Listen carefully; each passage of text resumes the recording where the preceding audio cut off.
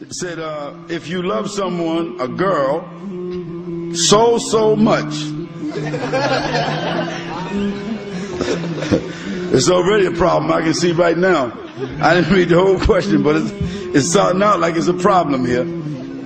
Okay, if you love someone, a girl, so much, and you can't get married just yet, and at the same time you want to be a good Muslim and not break the law of Allah, what should you do? Well, first of all, the Prophet ﷺ mentioned that if you're a young man and you can't get married, then you should fast. The other thing is, you shouldn't be around that person who you love so much. That's like being in the kitchen with a chocolate cake that you love so much.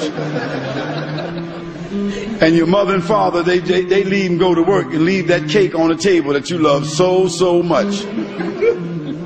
You know? And you upstairs, and that cake is downstairs on the table that you love so much. And you come downstairs and you look at the cake so much. And you don't cut the cake, you just reach out and just take a little piece of chocolate and put it in there, run back upstairs. Well, once you get that chocolate in your mouth, that's it. Because you're going to like that chocolate cake more than so much. And chances are, by the time your parents get home, there's going to be a slice out of that cake. And that means that you ate a piece of it so much. Well, the same thing happens with girls and boys. If they spend the improper time without supervision against the sunnah of the Prophet ﷺ, and they're allowed to talk to each other on them phones so much, and they're allowed to visit each other and see each other in school and in the streets and on the bus stop and in the cafes so much, then it's not going to take no more than about 6 months to a year before something happens so much.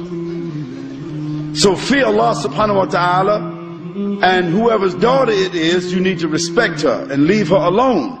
You don't even have a right to write to her. You don't have a right to call her on the phone. You don't have a right to do anything more than what one of the companions of the Prophet ﷺ did. Maybe you might could stand down the street when she comes and hide behind a tree and just look at her. That might be allowed for you to do. So stay away from that young lady. Talk to her parents.